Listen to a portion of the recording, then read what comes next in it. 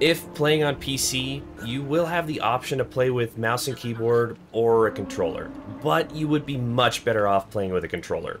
It can be played with 2 players, but if you're running solo, you will be controlling both brothers at the same time. One with the left side of your controller and the other with the right. Move them around with the joysticks and hit the action buttons when they're in the appropriate spot. It sounds simple, but in action can get a little convoluted with both of your hands fighting for control.